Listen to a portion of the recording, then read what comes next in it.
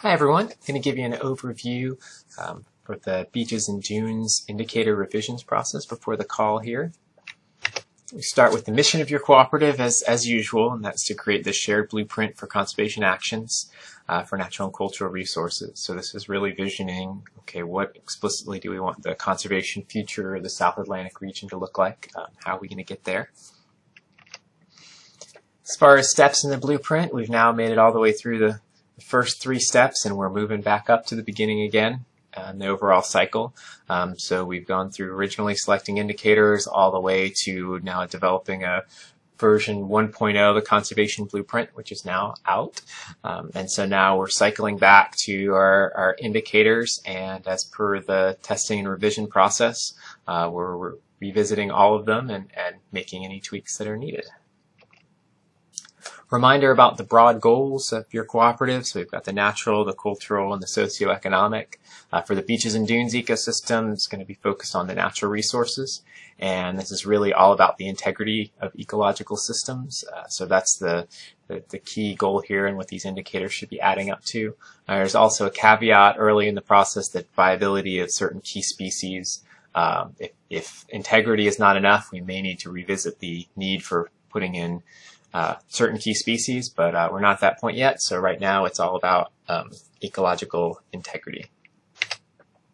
That integrity is measured in each of these different ecosystems, which beaches and dunes is one of them. So each of them has 3 or less indicators that when added up, provide that measure of integrity.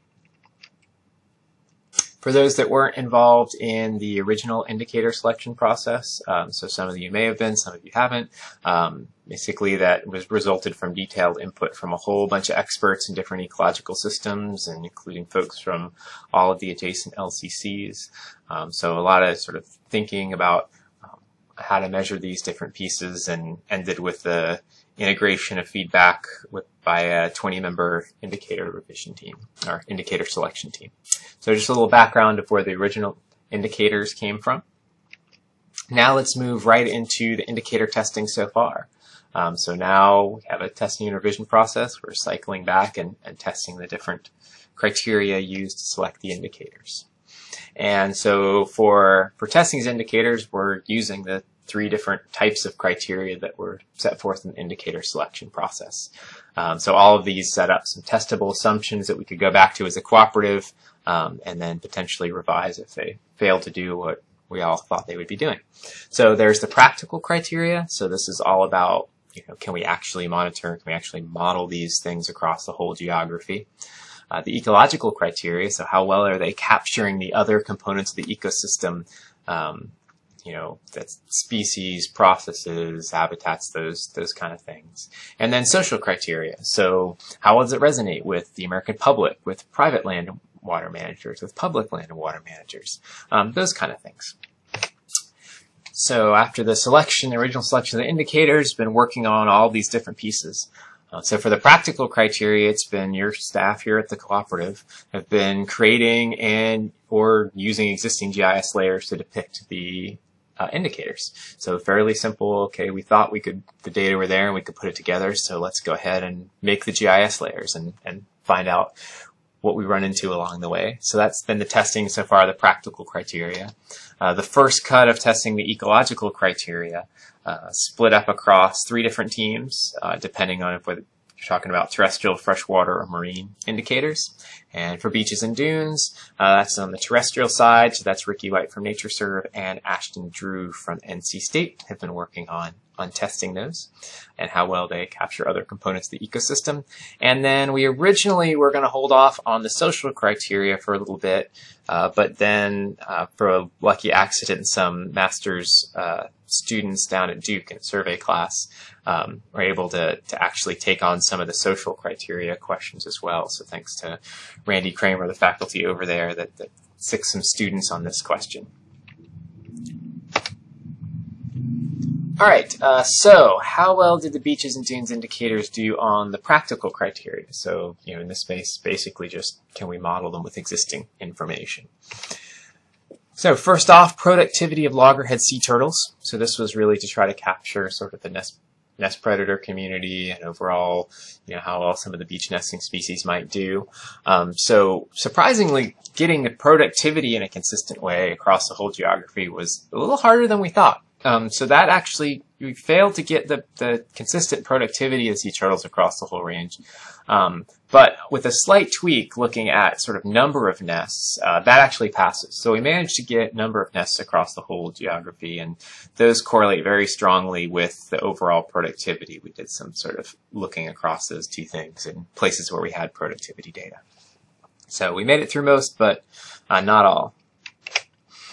Okay, index of beach birds. So this is a collection of different beach nesting species, so piping plover, American oyster catcher, Wilson's plover, those kind of things. And so that passed. We managed to get some decent information on that through the range for everything except for red knot. So we're recommending we basically pull that one out for now until there's some better data for red knot. And then the last, the miles of altered beach. So this was really trying to get at the overall alteration of the beach system. So bringing together things like shoreline alteration and jetties and groins and those kind of pieces. And so even early in the indicator process when we selected them, some folks were saying, well, I think we can get this, but there may be some gaps or challenges. And so it turns out they were right. That we got very close. We tested a whole bunch of different data sets and options, and pretty much all of them had some kind of gap where, at least one state or one section, the data were more than 10 years old or just didn't exist.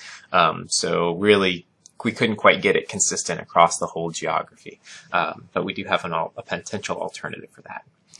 So that's the practical criteria for the 3 indicators.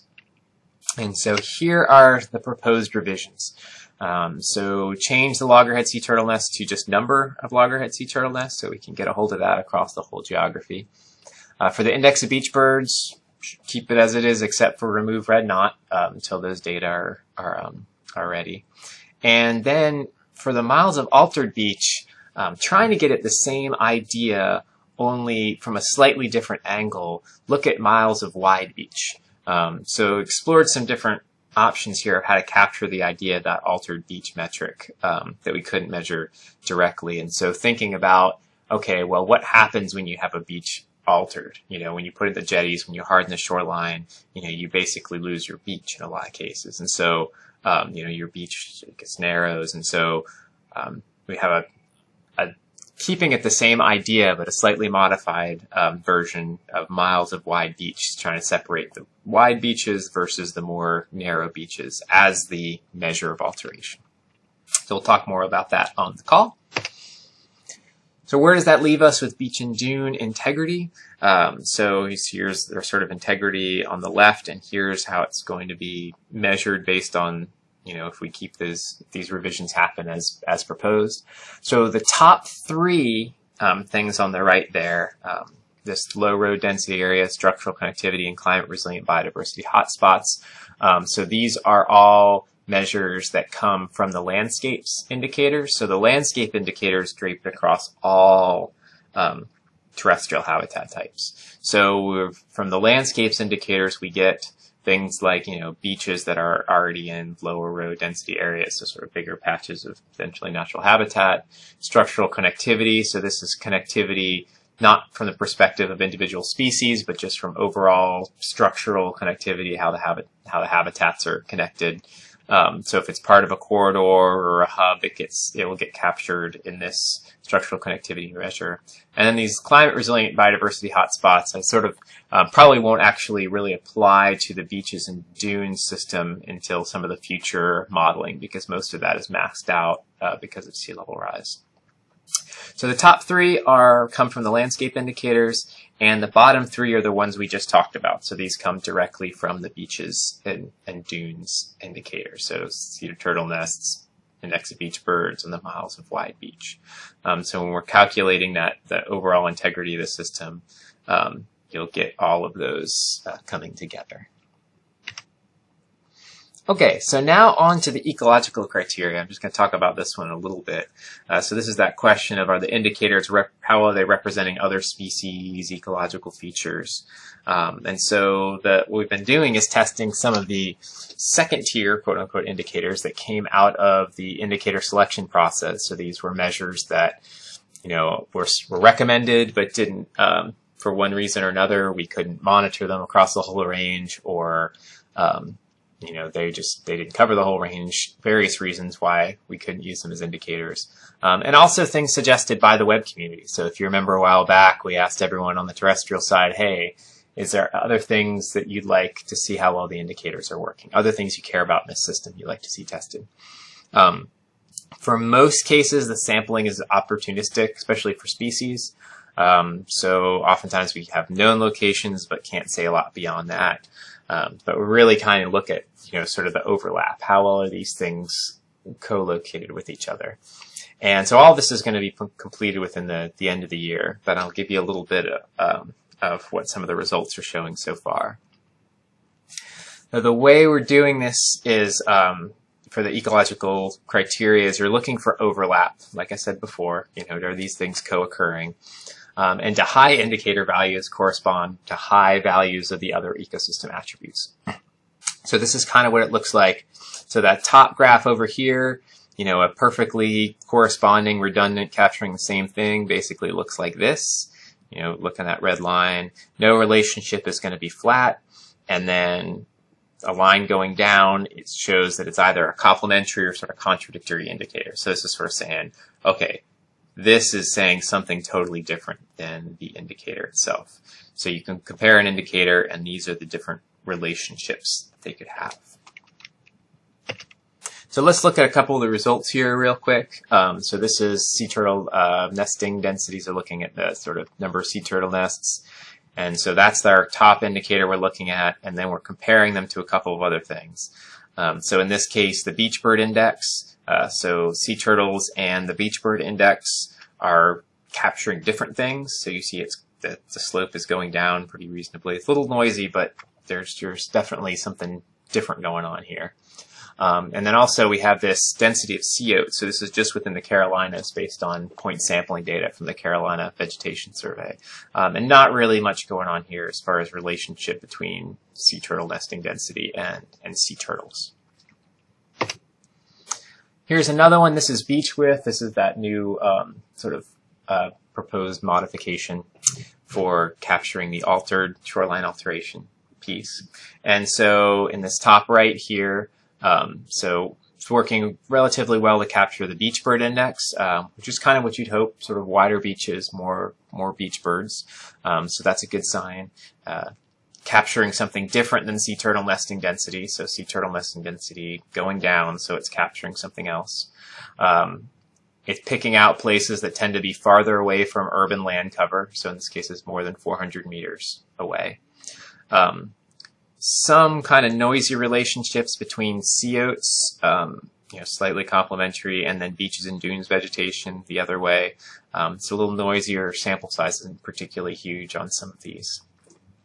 And the last one that's a little bit interesting is erosion class. And so this one's a little bit, it makes a lot of sense, but it's a little counterintuitive at first. So we looked at erosion class, so how fast are these beaches eroding? And so what you find is that basically wider beaches are eroding at a higher rate. See, this is why they're sort of going down. So it's capturing something different. It's not they're not correlated more equals more. And so, but when we thought about and had some discussions about this sort of issue, it does make logical sense in that these narrow beaches are not eroding a lot because they've pretty much already eroded most of what they can do. They're being renourished, but they're pretty hammered, so there's nowhere left for them to go, whereas the wider beaches have a lot more ability to potentially erode. So that was a fairly interesting result on sort of rates of erosion. So I know if that's a little bit confusing, that's okay. We can talk about it on the call as well. Now here's some another comparison looking within the bird index. So how well the, say, piping plovers cover other species in the bird index to see if we're just all sort of correlated with each other. So the top line, these top two are looking at sort of the higher areas for piping plover density, and the bottom two are looking at just how well does presence predict what's going on. So within American oystercatcher, from the abundance side, there's really not much of a relationship between piping plover abundance and oystercatcher abundance. And then when you go to just overall occurrence, they're actually capturing different components of the system. So that's good. That's kind of what we hope with a collection of different bird species. And even within Wilson's plover, you have an okay relationship here between them. And here, just one last one with the bird index itself. Pretty noisy on how well the bird index is capturing sea oats. Bird width, as we said before, is nicely correlated with it. Not many patterns with sea turtle density, and seem to have some kind of complementary different relationship than beach and dunes vegetation. But again, that data set is kind of noisy. All right, so that was just a quick overview we're finding so far on the ecological criteria testing. Now I mentioned the social criteria. So this is some work that the students down at Duke did, and so they did in-person intercept surveys across sort of a wide range of demographics and sort of social backgrounds. And so this is trying to get at, well, how well does these different things resonate with the American public? So these were where all the people came from. They did work in the Research Triangle and also down near the coast, so you can see the clusters of that. And so here's one of the particularly applicable measures from here. So this is based on 110 responses, and this is looking at indicator selection by willingness to donate money. So that's the question: would you rather donate money to support nesting sea turtles, beach dune habitat, or neither? And so you can see it's not really a clear and cut case about which of these indicators are, is it the sort of habitat metrics or the species metrics? Which ones are resonating more with folks? The gray also is a neither. People said, I don't want to give money to either. One last thing as far as just general intro information that was on people's minds. This is top 5 environmental issues folks felt were important. This had about 100 people. And one of the things you'll notice the not surprised water pollution, water quality is very high on the list. So, basically 87% of the respondents thought that was, in their top 5. And air pollution and air quality was actually pretty strong, even a little stronger than I had thought and some other folks thought might come out. Again, only 100 people, so, some of the small point differences aren't too big. But you can kind of see exactly the issues that are on people's minds. Now, so on to just revising the indicators and the overall process. Here's a reminder of the monthly schedule here. So every month we're doing 1 to 2 ecosystems. So you would know that because you're on the Beaches and Dunes revision team. And the way this works is basically the beginning of the week, starting with the newsletter, we form some teams, send out potential revisions for discussions, and get the indicator models up on the planning atlas. Then around week 3, week 4, we get out some of the testing results, have some team calls, and then have some additional discussion, final decisions by the team at the end of the month. And then there is a 2-week comment period that starts at the end of the month, so giving anyone an opportunity to sort of make comments on what the team's recommendations are.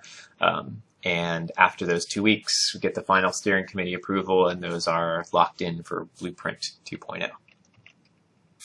All right, so that's the overview there. I want to also show you real quickly. So here we are on the South Atlantic LCC website, and I want to show you where to get some more information on what I was talking about for the call. So let's go into indicators and help improve the indicators. So you'll notice here under June, read the details on Beaches and Dunes indicator revisions. So hopefully y'all have already taken a look at this, but if not, please look over some of the details we have here. So now if you include this, we have the sort of overview, the testing of the different criteria, and some other details about what are the recommended changes, where can I get a hold of the GIS layers to look at. So this is all here. So I'm going to mention two things about this real quick. For our sea turtle and index of beach birds data, because of some data sharing concerns, at least for the next few months until some things get published, you'll have to go ahead and email Amy, so her contact information is right here, to get access to view the layers for the birds and the sea turtles. And so just send her an email, and then so she can get you up on the Planning Atlas with your account so you can view that. But we can't make that publicly available. Hopefully in the next few months we'll be able to get it out for everyone, but just for now you'll have to let Amy know. For the wide beach, we can make that one publicly available. So there's click here to view. You click on it here. Oops, we just deleted that particular one. Let me go back and fix this here. We've been working on improving some of these different layers in a second. So let me go ahead. So here's the backup version, just in case you ever get lost. So we go back to the Planning Atlas. It's atlanticlcc.database.org. You can always go to draft indicators for review and discussion. And so you can see some of the folders right down here. And so under beaches and dunes, so we've got wide beaches right here. So we'll click on this. Now you can see, okay, so here is the description. So wide beaches, reason for selection, targets, all the mapping steps. So you can go down to more. If you want to know all the gory GIS details, you can get in there and figure out exactly how this stuff was calculated. So that's there. You can also open it in the map. And so then the layer is going to load up for you. And so then you can zoom in and explore it as well, if you want to go ahead and take a look. Anytime also, if you want to go back, there's this little arrow right here if you want to view the details about how the data set was originally formed. So that is how to get a hold of the information here, and looking forward to talking with you soon on the call.